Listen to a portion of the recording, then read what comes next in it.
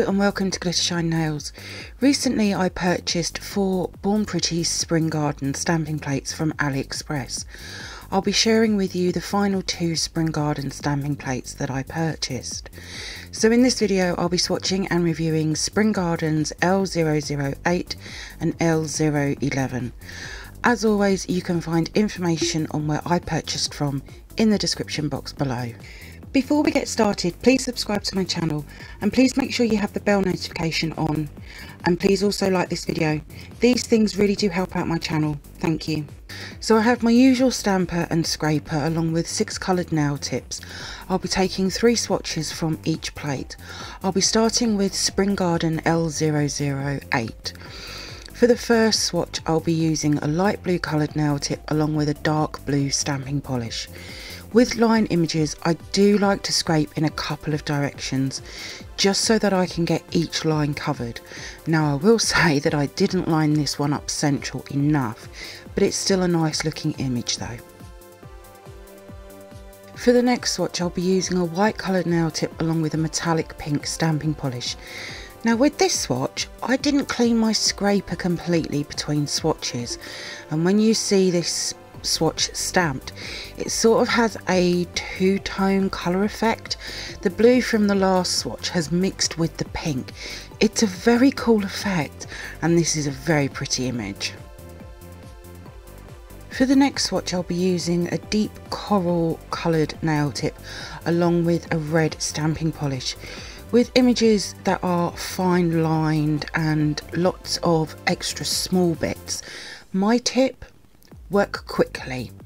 Because they're so small, they will dry even faster and might not actually even transfer. But this image looks lovely, a great summer image. Moving on to Spring Garden L011. For the first swatch I'm using a light green coloured nail tip along with a dark green stamping polish. Now I didn't know if this colour combination was going to work or not. I'm still a little unsure if I like it or not, but the image has swatched really nicely. You'll see that I am removing the excess off of most of these swatches. For the next swatch I'll be using a light pink coloured nail tip along with a neon pink stamping polish. I've seen images like this one before. It's a beautiful image. You could colour them all in with different colours, even add some crystals to the space at the top. I almost used this image for my mani, but it is stunning though. For the next swatch I'll be using a dark purple coloured nail tip along with a pale pink stamping polish. Both aren't images that I tend to use a lot in my manis. I'm not sure why. It might be that I'm not sure what to actually add alongside it.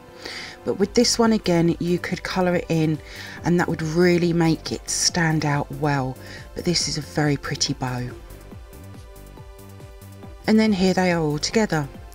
So let's move on to the photo swatches and manis that I've created from these Born Pretty stamping plates. Born Pretty Spring Garden L008 is floral and pattern inspired.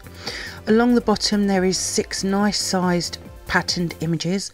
Along the top there is 6 very pretty floral images, and then in the middle there is 8 smaller floral images. Personally, I wasn't sure if I liked the mix of floral and pattern on the plate like this. I definitely want to have more play time so I can have a play around and see what I can come up with. But there's still some really nice images though. These floral images are just calling for either reverse stamping or Sharpie manis. Adding the extra colour with these images will just look amazing. Again, this is another well engraved plate from Born Pretty. I do want to see if I can come up with a mani using a mix of the 4 Spring Garden plates. It's not something that I've looked into yet, but we shall see though. I also want to have a look at some of the other Born Pretty pattern plates in my collection to see if I have anything else that will work alongside these. I think I've got plenty. As I said in the video section about working quickly, it would be on almost all of the images because of the line and the detail to them. Also, with line images, I like to make sure that I go in the direction of the lines. So for the mani, I went with a yellow gel polish as my base colour, and I've stamped in a metallic brown stamping polish, which over the yellow has a orange tone to it. I love this colour combo. So with the mani, I've used 3 different images, one from each line, and I really like how they've all worked together. With the thumb, I did do a double stamp, and I'm really quite impressed with how well that actually looks. But a great summer mani.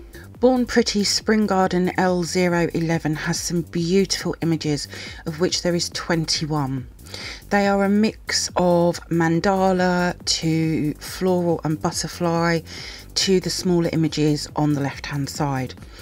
Now with a plate like this, I normally turn the plate to scrape and pick up the images. I don't know why, but I couldn't get a good pickup, which I found really quite strange for me, but the swatches from L011 have turned out really nicely. For the smaller images on the left hand side, I've laid them on the pop stick in the centre, just so that I can get the entire image on there.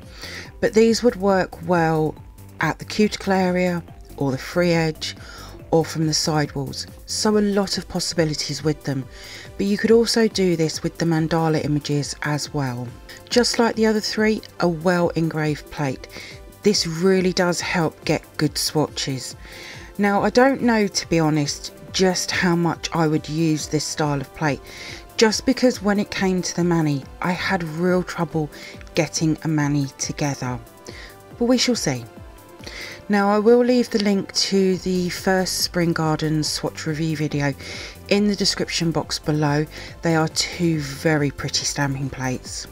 I'll definitely be looking at what other new stamping plates Born Pretty have out.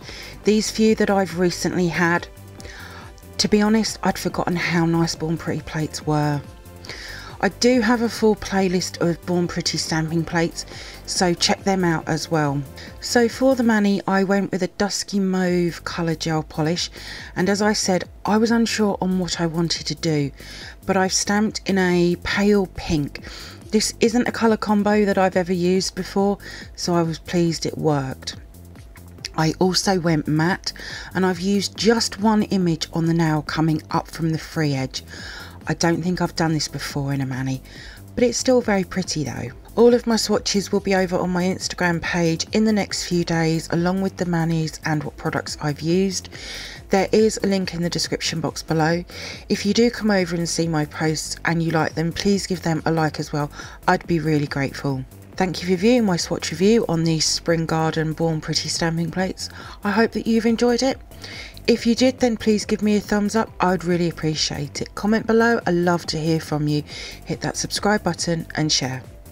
Also, don't forget to come over and follow me on my Instagram page at glittershinenails.